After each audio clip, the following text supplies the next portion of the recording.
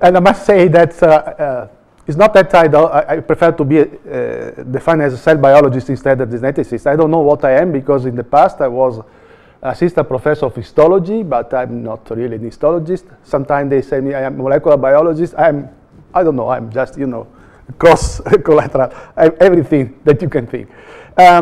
So as Carlos said, this is my favorite subject. Why?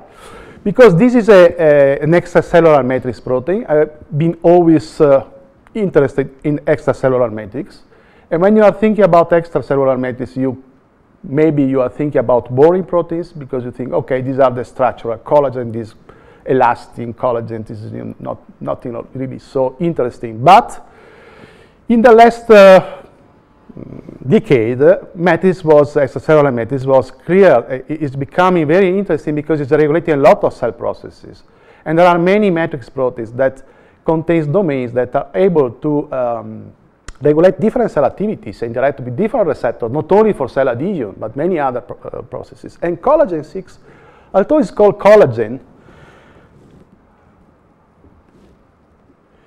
is pretty peculiar and is very fascinating molecule. You will say it's fascinating because you like it. Well, I've been working with this molecule now for more than 25 years. I've been doing many other things. I was in Germany, as Carlo mentioned before, doing studies on gene therapy and neural development. I have been switching to different fields, but I always come back to my first love, and this is my love forever, that is collagen VI. And collagen VI is, you know, collagen 1, 2, 3, 4 different collagens, is pretty different from other collagen, because the collagenous domain is very short. So the part of the protein that forms the triple helical domain, that is the typical structure that collagen have, where 3 chains are assembled together by the repetition of XY amino acid, glycine, proline, hydroxyproline. It's a very short part of the protein. And most of the protein is made by other domains. So it's multimodular structure, and it's very complex. At difference from other collagens, the collagenous domain is very short. And it's made of at least three different chains coded by distinct genes, different genes.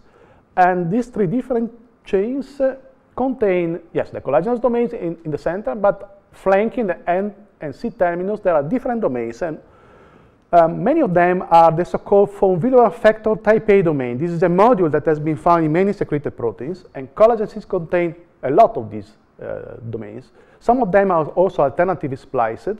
So you have also isoform containing or missing some of these domains. And you see the 3 chains, 2 of them are similar in size. They are large, about, the length is about 1,000 amino acids, but the other chain is 3 times larger, it's more than 3,000 amino acids, and the carboxyl terminus contain also other domains. And to form collagen VI, you need all 3 chains.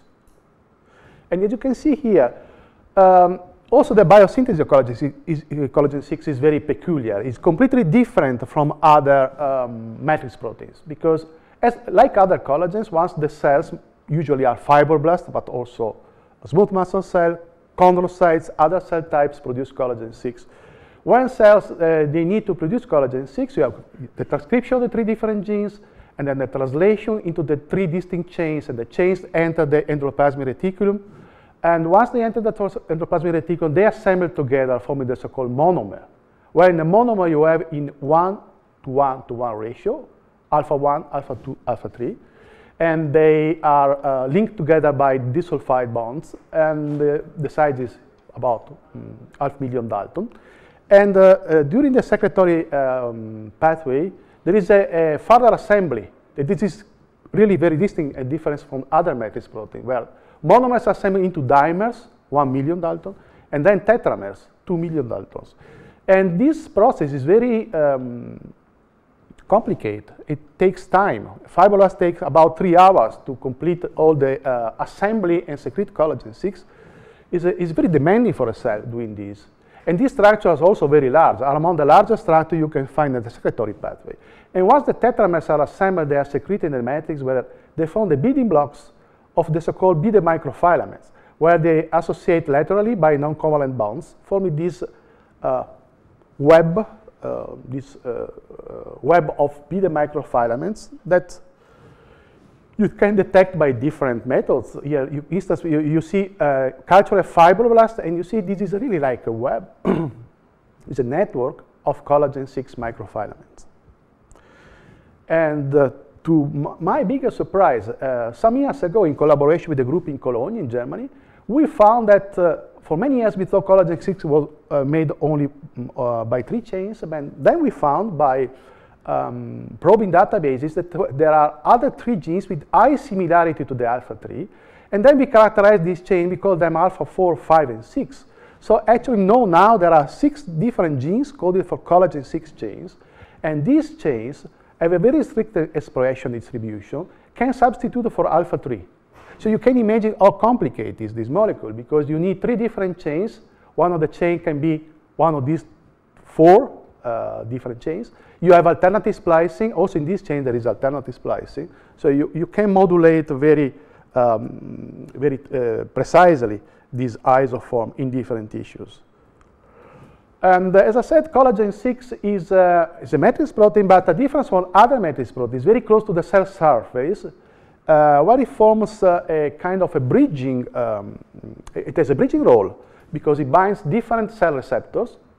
There is no specific receptor for collagen VI. It's able to bind different integrins that are a typical receptor for matrix proteins, but also membrane proteoglycans. This is a interesting proteoglycan because it's binding collagen VI and also growth factors, and most likely also other receptors that now we are characterizing. So it's able to bind different cell receptors. In the matrix, it's binding different matrix proteins. Here are only some of them. Different collagens, fibronectin with high affinity is able to bind fibronectin with high affinity, biglycan, decorin, perlecan, and also other matrix proteins. And collagen VI is considered kind of ubiquitous matrix protein because you can find in many different tissues. But it's not ubiquitous in the sense that it's found everywhere at the same level, the same amount. It's a very strict regulation of collagen VI expression during embryogenesis. This is a mouse embryo at mid-gestation where you see this is in situ hybridization. The expression is very strong in all mesenchymal-derived tissue. This is a northern blot in after birth, newborn mice, young mice, and adult and old mice. You see, during postnatal life, the expression decreases, but the protein is stable, so the protein does not decrease in the matrix, it's accumulating in the matrix. And you can see that it is expressed in many different organs. In particular, it's very abundant in skeletal muscle, which is interesting now for what I will tell you in a few minutes. And as I said, this expression in different organs is tightly regulated, and the upstream regions of the 3 different genes is very complicated in the sense that you have a basal promoter, but you also have different enhancers and silencers, tightly regulated expression of collagen VI in different tissues. There are enhancers for peripheral nerves, one enhancer for cartilage, one enhancer for skin, one enhancer for skeletal muscle. In skeletal muscle, collagen VI is found around the muscle fibers. So this is a cross section of muscle. You see these are muscle fibers, but the green is labeling for collagen VI, as they found the so-called endomysium, so around the basal lamina of muscle fibers, all around, but it's not produced by muscle fibers. Collagen VI is produced by fibroblasts in muscle. And you can clearly understand this if you do primary cultures of muscle that contain fibroblasts and myoblasts, where fibroblasts, they produce and secrete collagen VI, and the protein is deposited at the surface of myoblasts. So it's very interesting because in muscle, the protein you will see is very important for muscle fibers, is essential for keeping the structure and function of muscle, but it's produced by fibroblasts. And fibroblasts, they produce the protein in response to signals that are released from myogenic cells.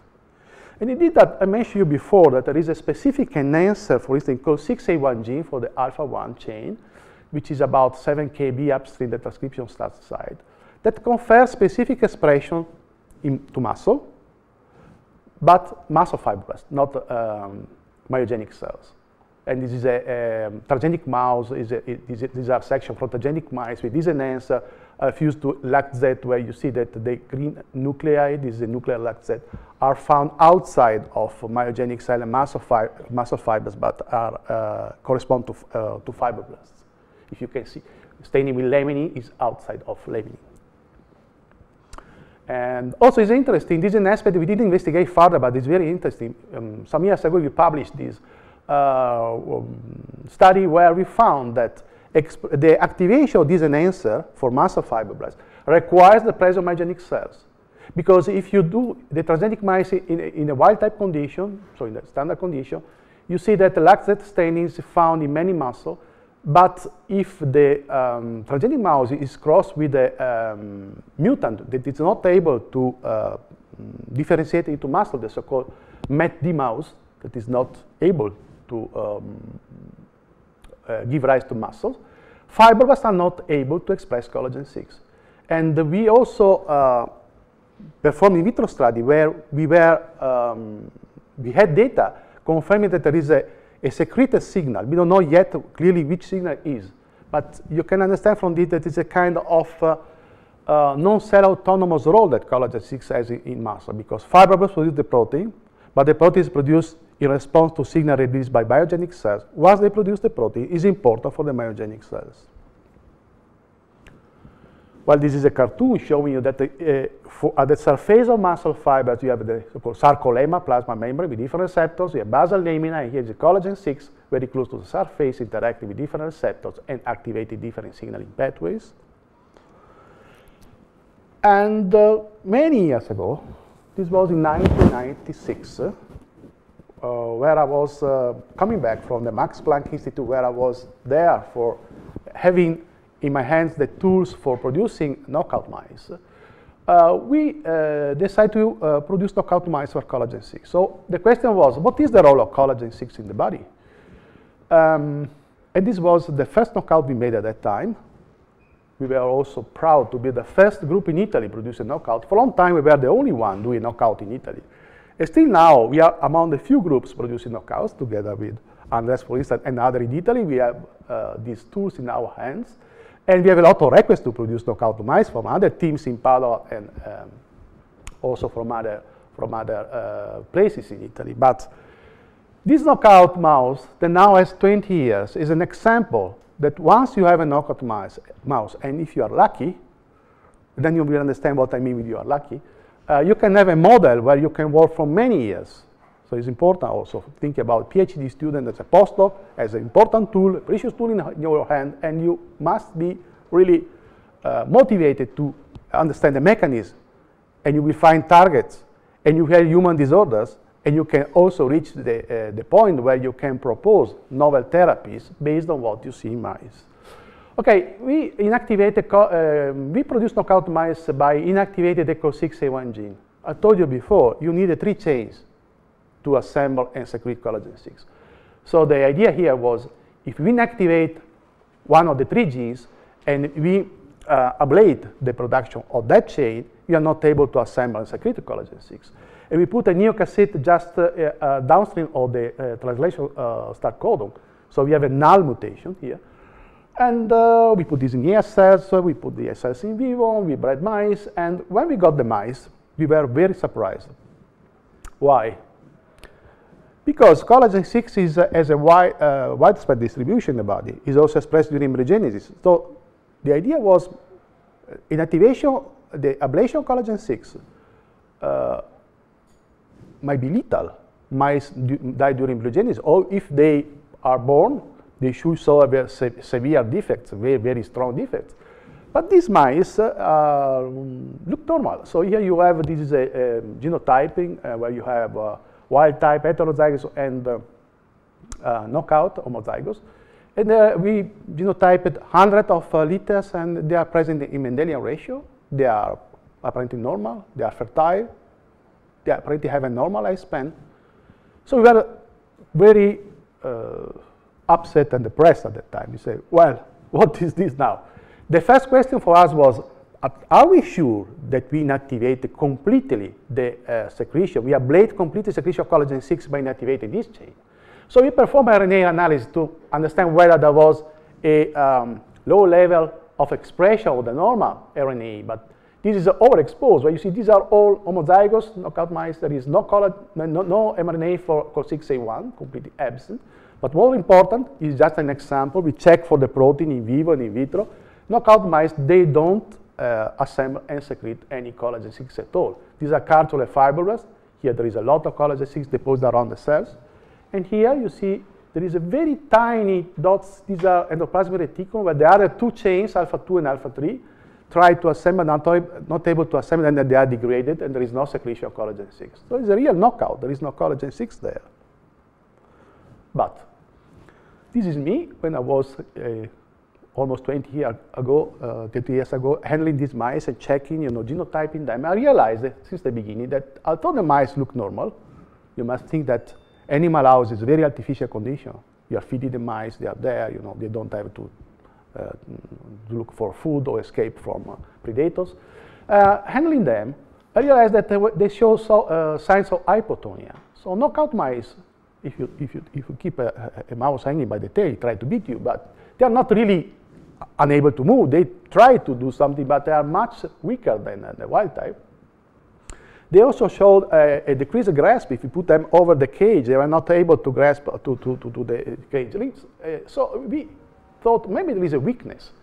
Since collagen 6 is expressed in muscle, which we decided to check more precisely this weakness. So we measure muscle strength, and we realized that there is a very strong decrease of muscle strength in knockout mice. We performed a histology of muscle, and we found that there is a myopathic phenotype. In knockout, there are many degenerating fibers and also regenerating. Muscle is able to regenerate. So regenerating fibers, they have a central located nuclei instead of having a nuclei at the surface, the periphery. You see in the wild type, there are no central located nuclei. And by using different tools, even, for instance, systemic injection with this dye, Evans blue, which is a very strong blue staining, is circulated with the body fluids. It doesn't cross the intact cells like intact myofibers. The wild type are completely negative. And in knockout, we have these. Many fibers are positive to this dye and also have a irregular shape. So we decided to check better what was going on there. Mice, knockout mice for collagen 6, they have a phenotype in muscle. They have myopathy, histological alteration, functional alteration. And then we said, okay, let's check for by electron microscopy for muscle structure. Collagen 6 is in the matrix. So we would expect to have alteration outside of muscle fibers, in the matrix around muscle fibers. I mean, what you have seen before, like here. Oh, sorry, too fast. Maybe you have alteration in this part where it's collagen 6. By electron microscopy, you should see that endomysium is altered. But indeed, what we found by electron microscopy is that the extracellular matrix is less dense, is a bit altered, but not so much. What was really striking were these alterations that we found inside muscle fibers. Really impressive, because we found that there are alterations in two important organelles. Mitochondria, with a completely abnormal shape, with tubular cristae and a swollen appearance, and sarcoplasmic reticulum, which in muscle sarcoplasmic reticulum is important for the excitation contraction coupling, because it is the deposit for calcium. And this is the same modification. So there's so-called triads, where you have the sarcoplasmic reticulum and the T-tubules. And here, if you check the triads, T-tubule is normal, sarcoplasmic reticulum is very highly dilated. So we decided from this, it was strange, because collagen 6 is missing in the extracellular matrix, but we have alteration inside muscle fibers. So what was going on there? Does this reflect also functional alteration in these organelles? I don't show you today data about calcium homeostasis, but we found the calcium homeostasis are normal, reflecting this abnormal structure of sarcoplasmic reticulum. More important is what happens in mitochondria. Of course, when you are studying a phenotyping mouse where you enter into aspects that are not into your background, you need to collaborate. And this is an example of different collaboration we established during the years. And I was lucky because most of these collaboration I could establish not only in Italy, but sometimes even in Padova. When I found these mitochondrial alterations, I had just to move one floor down in our building. I'm at the third floor. In the second floor, there is an expert of mitochondria, Paolo Bernardi. And I brought him these pictures. I told him, can we measure? Can we understand if mitochondria are working normally? And you say, it's not easy, but we can do it. And here you see what he has been doing. Things that for me were completely something that I didn't know. I almost hated mitochondria at that time because mitochondria were too complicated for me, in the sense that when I was a student, I never had a professor explain me carefully and clearly what are mitochondria. Paolo Bernardi fascinated me with mitochondria. And what do you see here? Every of these trays is a single muscle fiber. So we isolated muscle fibers from wild-type knockout mice. We kept them in culture as Int'l muscle fibers. We loaded them with this fluorescent dye that is a lipophilic cationic dye that accumulated inside mitochondria when mitochondria maintain the mitochondrial membrane potential, so the electrochemical gradient. And in wild-type fibers, you see that even after this arrowhead means the application of some stress, like oligomycin. Oligomycin is inhibiting ATP synthase. So what is in mitochondria producing ATP? They are able to maintain the mitochondrial membrane potential. But knockout mice, there is a very rapid and very marked depolarization after addition of oligomycin. So there is a latent mitochondrial dysfunction. Mitochondria are not working normally in knockout mice. There is also a very high incidence of apoptosis in knockout fibers. And this mitochondrial dysfunction, Paolo then told me, we can, I told him why there is this, what is happening in knockout mice. So the first thing we were doing, here you see a different way to show the same data like before. Instead of having single traces, these are all traces together with the standard error, wild type and knockout. Is reversible because if these are knockout fibers, if you put them over laminin, that is an important protein for muscle fiber, but they don't change their behavior after addition, after plating over laminin. But if you plate them over collagen VI, the missing protein, they behave like wild type. So it's reversible, it's directly depending on the lack of collagen VI. But there was something more we could do. Paolo told me we can use cyclosporin A. Why cyclosporin A? Asking me. Cyclosporin is an immunosuppressant, but cyclosporin is binding the so-called cyclophilins in different cells, including lymphocytes, where it has this important immunosuppressive role that is particularly important for transplanted patients. But cyclosporin A is also binding a cyclophilin that is inside mitochondria that is modulating the opening of the so-called mitochondria permeability transition pore, PTP, which is a big channel that flickers normally, opens and closes. But when it remains open, mitochondria depolarize. So Paolo told me, if you use cyclosporin A, we can understand if there is excessive opening of this PTP mitochondria. And indeed, this was the case, because you can see knockout fibers, and knockout fibers, the green, where we added in medium cyclosporin A. So there is this mitochondrial dysfunction is reversible, is independent on the increased opening of this PTP channel in mitochondria. And the same effect we can obtain by on apoptosis. If we plate fibers over collagen VI, they completely restore the survival. If you use cyclosporin A, again, so apoptosis, decreased apoptosis is also depending on the mitochondrial dysfunction, which is not surprising because you know there is the so-called intrinsic pathway depending on mitochondria and so on. So then we decided to move in vivo, and we wanted to understand how important is mitochondrial dysfunction for the phenotype. And another question was, is treatment of mice with cyclosporin A able to recover the phenotype, since cyclosporin A is a drug that is used in patients too? It was not a simple experiment to be done because we spent months and months in order to find the right regimen of treatment, the dosage, the timing, and after 6 months of work to find the most appropriate treatment, we went on with the treatment of wild-type and knockout mice with vehicle and cyclosporin A. So vehicle, the solution without the active compound. Mice, they have the same alteration like untreated mice, but treating mice for only 4 days with cyclosporin A was able to restore completely the ultrastructure. So mitochondria, now they become normal. Sarcoplasmic reticulum become normal again. Administration of cyclosporin A is sufficient to recover the structural defects in collagen VI knockout mice, but also the mitochondrial dysfunction in vivo, apoptosis, and also strength. You will see later on data about functional recovery.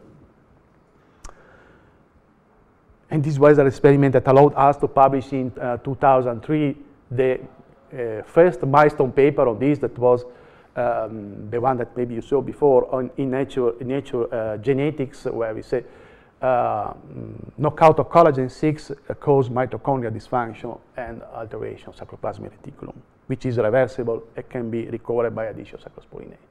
The reviewer are very excited about these experiments. Can I ask you a naive question? How did you know that collagen, alteration in collagen alters mitochondria function and not vice versa? Why? Because it's collagen VI that is mutated. Okay. So what I was not expecting is that if you miss a matrix protein, you have alteration in mitochondria. Yes. Now the question is, the only difference between wild type and knockout, they don't have a collagen VI, a genetic point of view. But the question now that relate to what you say, what is in between? Why collagen VI, the lack of a matrix protein, is altering mitochondria? We will reach this part of this answer later in the presentation. Why was important? Because in the meanwhile, if you are lucky, I said, you have a model of human disorder. You know what happened in 1996 when we started to have the data on the collagen VI knockout mice.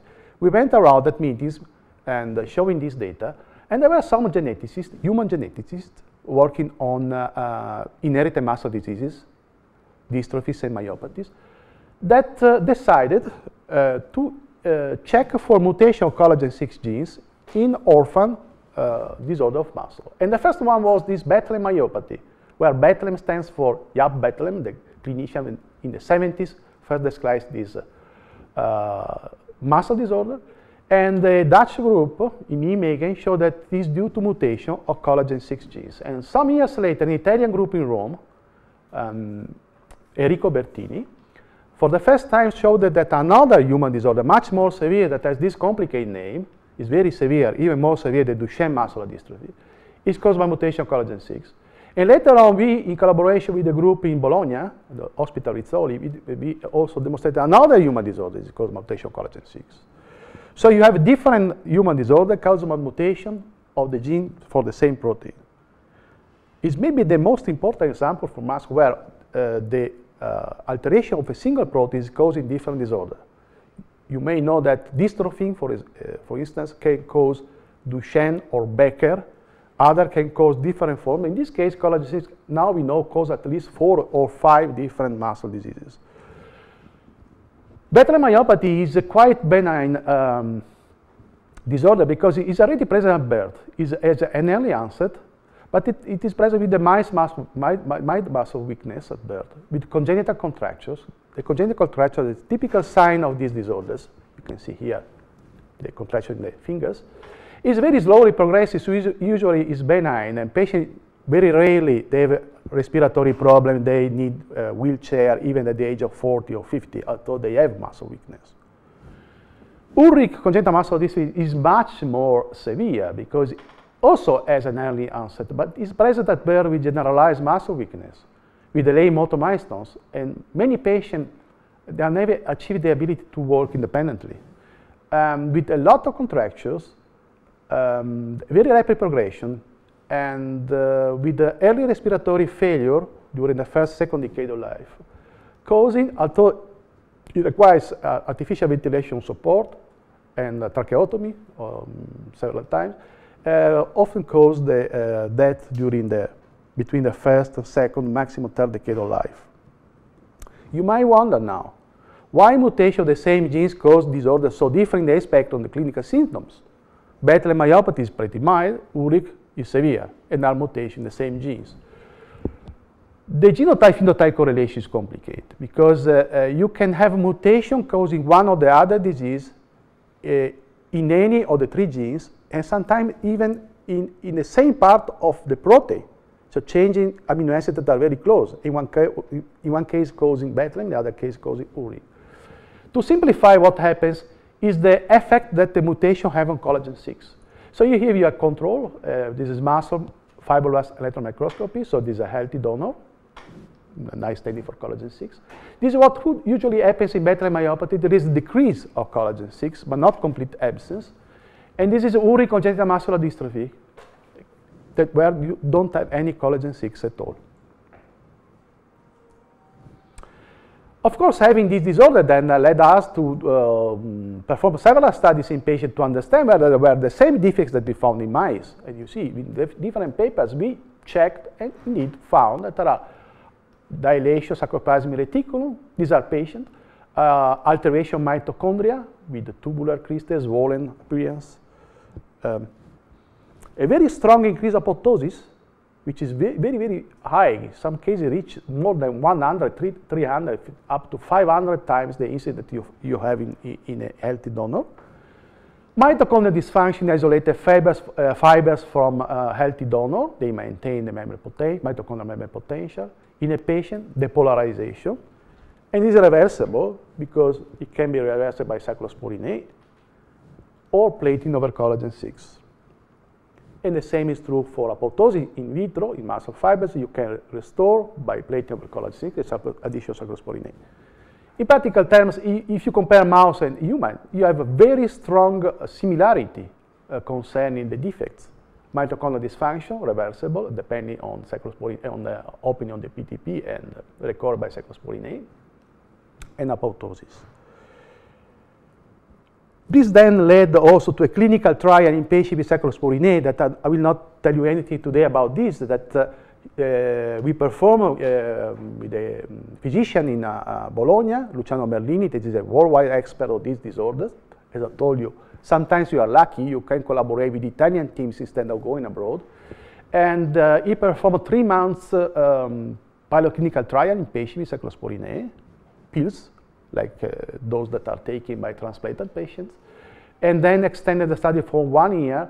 And this demonstrated that indeed you are able to recover mitochondrial dysfunction and apoptosis in patients by taking this pill, cyclosporine A. The problem is that you cannot use this as a therapy because cyclosporine A is an immunosuppressant, and you cannot really think about this as a long term. But it was useful because it showed us that, like in mice, if you use this in patients, you're able to recover the defects. So now it comes the most important part for me, because this is an older part of the story. And it's also an answer to what Carlo asked before, in the sense that you have a collagen 6 present usually in the matrix, and somehow you don't know what is in between. Is impinging inside muscle fiber on organelles and on cell survival. If you don't have a collagen 6, then you have all these alterations. So what is in between here?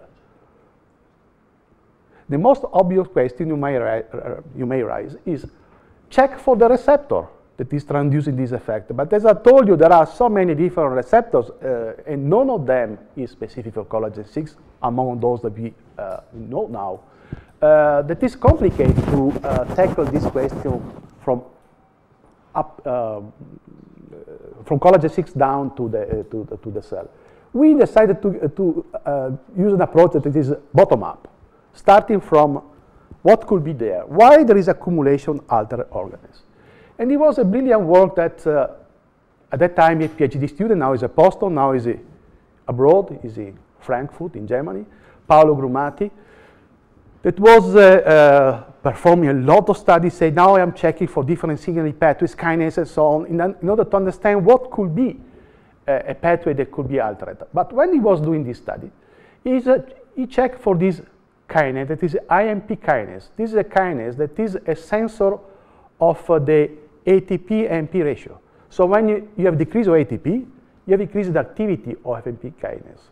And you see that in the knockout, there is more active form of AMP kinase, which is not strange, because if you are altering mitochondria, you may think that there is an energetic deficit causing this. But what is interesting here, when he saw this, he thought AMP kinase together with AKT are 2 important kinases acting on autophagy. So he decided to check for this process, which is autophagy.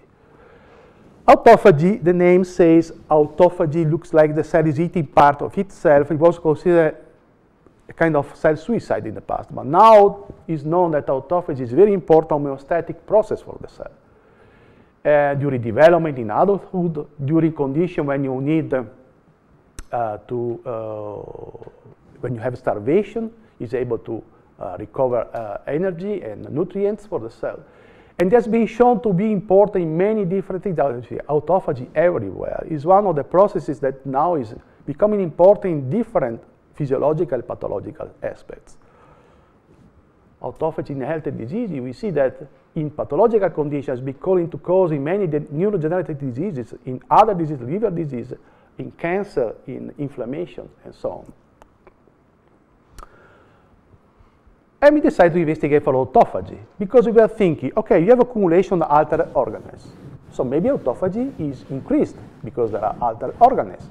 And autophagy needs also to remove damaged part of the cell, parts that are somehow not functional anymore.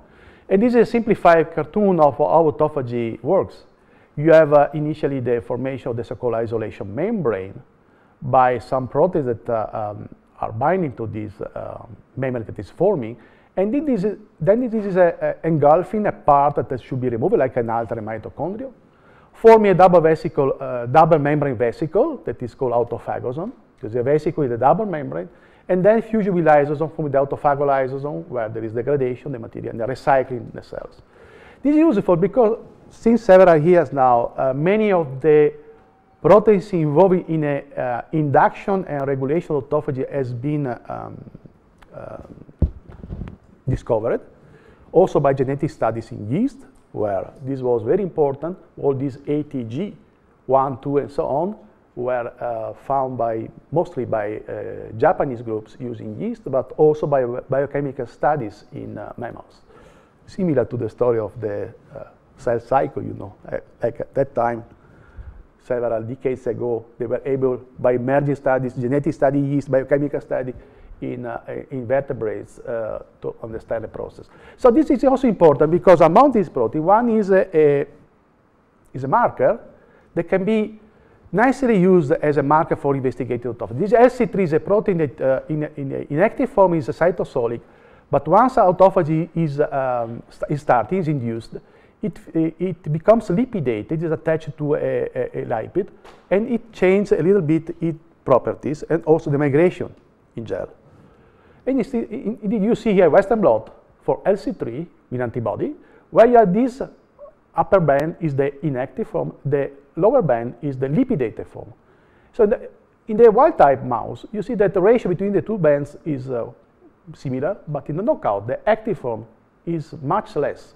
So this suggested to Paolo Bonaldo that there is an impaired lipidation of LC3, so it looks like there is a defective autophagy. We decided to investigate this more carefully by putting mice under starvation. Food starvation is a stimulus for inducing autophagy. 24-hour starvation in mice is able to induce autophagy in different organs. And after starvation, there is a strong induction of autophagy, lipidation LC3 wild type, but it's not the same in a knockout. Knockout mice, they don't have the same induction like the wild type. It's very, very low levels. There is no formation of autophagosome. This is a morphometric analysis by electron microscopy of autophagic vesicle in a wild type and knockout. So defective regulation of autophagy. And it was not clear at that time whether it could be due to impaired formation of autophagosome or to excessive autophagic flux, where autophagosome are rapidly delivered to lysosome. So this difference that you see here, this lower lipidation LC3 could depend either on impaired autophagy or excessive autophagy. You need to investigate the autophagic flux to understand this. Studying autophagic flux is quite complicated because you have to use drugs and different tools. For instance, by using chloroquine, which is inhibiting the fusion of autophagosome with lysosome, so you block the fusion, you can understand whether there is accumulation of autophagosomes. In the wild type there is accumulation, but in the knockout there is no accumulation. And also we use this by starving at different times, where we saw that indeed, again, in the knockout, there is impaired formation of autophagosome. So indeed there is a impaired autophagy, defective formation of autophagosome. Before you saw a simplified cartoon of how autophagy works, just focus on this part of the cartoon here, because there are different mechanisms for autophagy. What we are studying here is the so-called macroautophagy. where here you have more precisely different proteins involved in the formation of the isolation membrane. And also those proteins that in mitochondria are needed to remove mitochondria with a process that is called mitophagy. Let me show you this because we decided to focus on some of these proteins to understand what is wrong with autophagic flux. In particular, we focused on Backlink 1, which is very important because it's forming a complex needed for the formation of autophagosomes, and with NIP3 that is important for mitophagy. And we found that both Backlink 1 and NIP3 in knockout mice are defective, are much less after starvation. They increase a lot in the wild type, as you expect, because they activate autophagy, but not in the knockout. The next question was, can autophagy be reactivated? Is this a complete block, or are we able to overcome this defect? We decided to put mice under 30-hour starvation, which is pretty extreme for a mouse. You know, mouse has a lifespan of 1.5 years, 2 years, so it's like being weeks for a human. And what happens is that the wild type now, they show signs of suffering. They start to have also some muscle atrophy. And they have a lot of induction of autophagy, of course. But what we see now in the knockout, they look better. In particular, now you have induction of autophagy. So if you are able to push this stimulus very strong, then you are able in a knockout to induce autophagy. You see formation of autophagosomes. You see also by electron microscopy formation of autophagosomes at similar levels in the wild type and knockout. But what is most important is the effect of the prolonged starvation, the phenotype. After 30-hour starvation, compared to fed mice, knockout mice, now they have the recovery of the structural alteration in mitochondria, sarcoplasmic reticulum.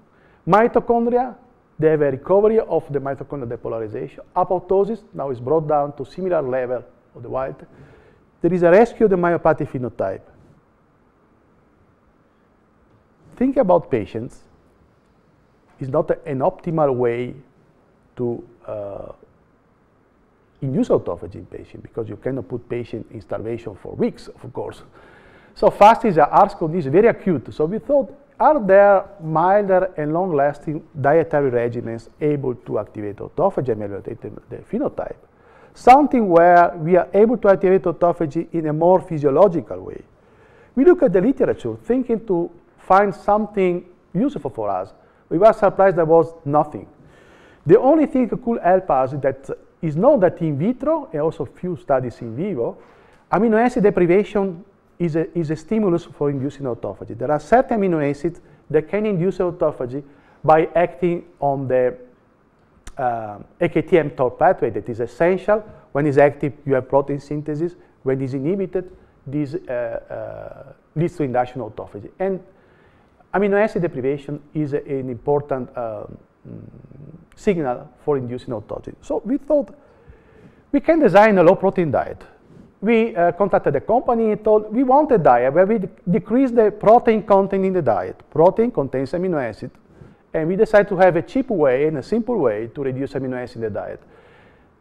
These are the same calories, so the amount of energy in this low-protein diet is the same, but the only thing that is decreased is proteins. Instead of 22%, they are 5% now, 1/4 of the normal level.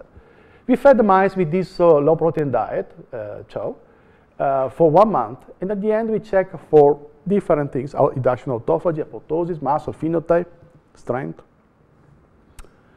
After 1 month low-protein diet, you have activation of autophagy, similar to when you put mice under prolonged starvation. You see now, wild type and knockout, they have lipidation SC3, Backlink 1 similar levels, NIP3, formation of autophagosomes. Histology in the knockout is ameliorated, electron microscopy, ameliorated, apoptosis is decreased.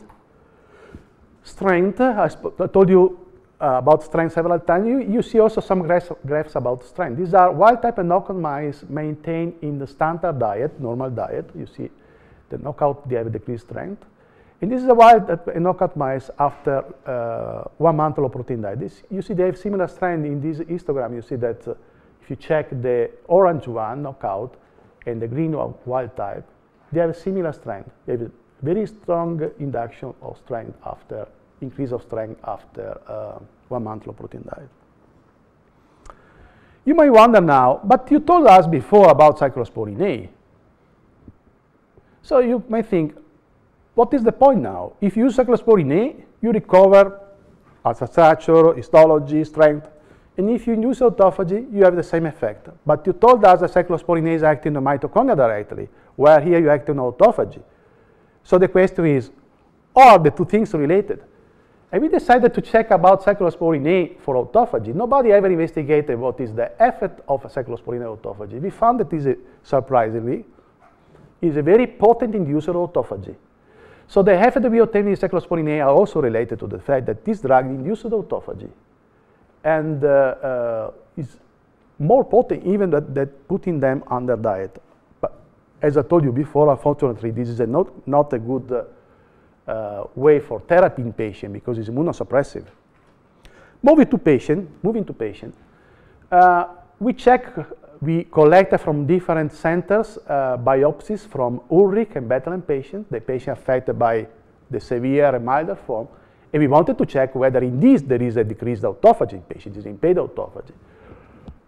It was pretty impressive because if you check for Becklin-1, the important protein forming the complex for the formation of autophagus by Western blot, all the patients that we checked, there is almost complete absence of Becklin-1.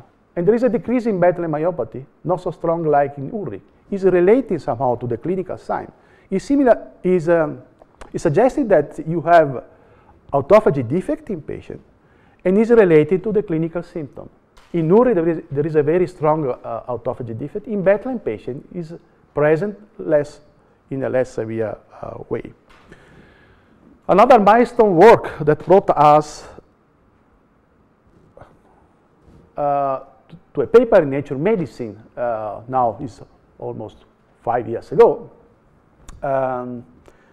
that we are happy because there are several comments in not only Nature Medicine but all in other journals, was also commented in Science and other journals, where what was appreciated in this work, that was the first demonstration of a muscular dystrophy, of muscle disorder, where autophagy is defective, which led different groups, including us, to check for the possibility where autophagy, defective autophagy, may play a role also in other muscular dystrophies. And we found that defective autophagy is a kind of a common pathogenic mechanism in different dystrophies. In collagen VI is very defective, but also in other dystrophies you can find defective autophagy, which is similar to what other teams worldwide found for neurodegenerative disease, where defective autophagy plays a role in Alzheimer's, Parkinson, Huntington, and other neurodegenerative diseases. So to end with this, I would like to give you the so-called take-home message of this. So what we found that in wild-type muscle, you need a basal level of autophagy to keep the homeostatic clearance of organs. Muscle is a tissue. These cell myofibers are subjected to a lot of stress during contraction. So they need to have autophagy working properly. In the absence of collagen VI, you have impaired autophagy with accumulation of altered organs, leading to excessive autophagy and leading at the end to the dystrophic phenotype. But if you are able to reactivate autophagy by different means, prolonged starvation, low protein diet, drugs, natural compounds, you can now reactivate autophagy, remove the altered organ, restore myofiber survival, rescue the dystrophic phenotype. Of course, there is still the question about what is in between there, the mechanism, and we are working a lot on this. We found now that what is in between is very important, the part having to do with the AKT. I don't enter into this detailed data, but now we understood that what happens in knockout mice, there is excessive persistent phosphorylation AKT, which is inhibiting the pathway for autophagy through mTOR, is also inhibiting the activation of these FOXO transcription factors that are important for the transcription of autophagy genes.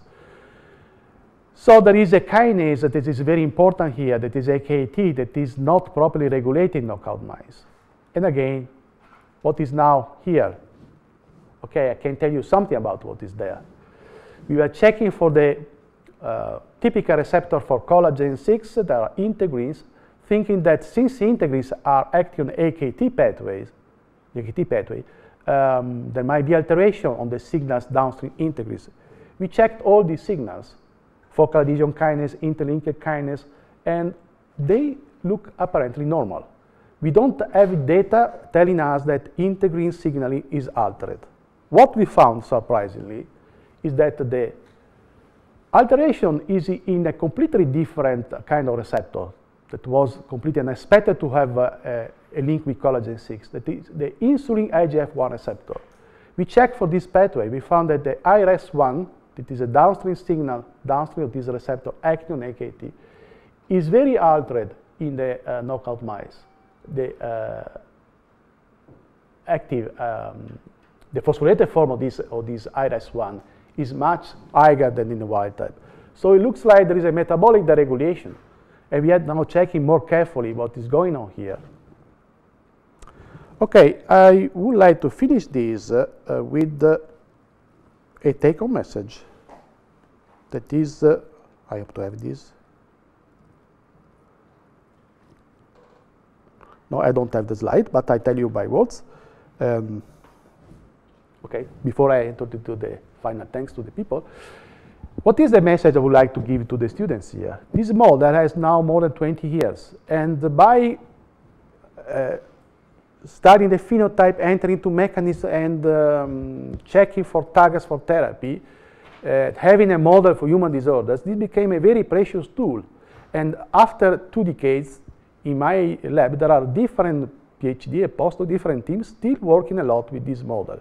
So if you have a knockout mouse, always think that it could be a very precious tool that you might have in your hands.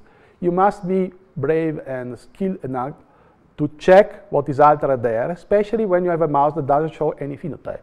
You remember we were depressed and somehow upset, having a mouse without any clear sign of alteration. Well, maybe that mouse is a very important model for you. It may have a defect in memory, in behavior. We have a mouse model in the lab. Now we learn the lesson from this for other matrix protein, where we found the mice are normal. Then we check the mice. These proteins are expressed in the cardiovascular system. The mice have hypertension. So it's a model for hypertension, and they are apparently normal. So this is something important you should always keep in mind. Never think that a mouse that doesn't show a phenotype is not useful. Maybe it's the most useful mouse that you might have in your hands. Okay, to finish with this, I would like to thank the people in the lab that contributed to this study. Paolo Bonaldo is in the center here, as you can see, because it was key for this study, but also many other people that contributed to other parts of these projects.